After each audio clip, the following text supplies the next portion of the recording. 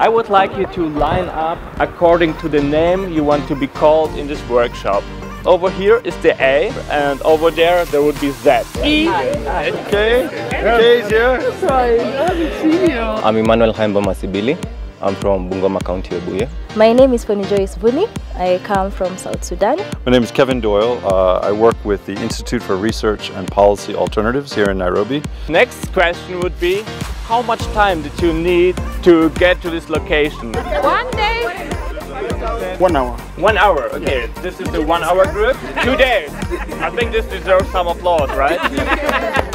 My expectation with this one is how we can be able to improve on the quality of the education that we currently have. I expect to learn strategies of reaching people with education, those people that are unreachable. Basically, it's to see more practical when it comes to career development from our education. Today we are gathered to celebrate with the Alumniportal Deutschland, and the thread today is quality education. Education is something which lays the foundation for personal development.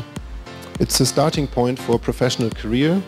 Therefore, it's no surprise that quality education is among those goals set by the UN. The most important to me in education basically is a wholesome or holistic transformation. What comes to my mind is quality and relevance. Education that builds upon existing capacities and skills that youth already have. What do you think are the biggest challenges? Infrastructure, you have no teaching materials. The gap between what is taught in university or TTI's technical schools and what is the demand from labor markets. I think a critical component is trying to enhance the place of technical training, what we call TVET, within the education system. What we need to do is just to promote collaboration within the government, the academia, the industry. What is the integration of the lecturers with the industries? What is the networks of the university with the industries? You as the lecturer go to the industry and also learn from the industry what they do. Sign MOUs with them, they will give your students priority. I would like you to take apart the models again and to build your dream school. So I'm looking for a school that is really makes the person to really feel happy to be there, that is focused on the individual. My school is open, accessible to all, it's transparent.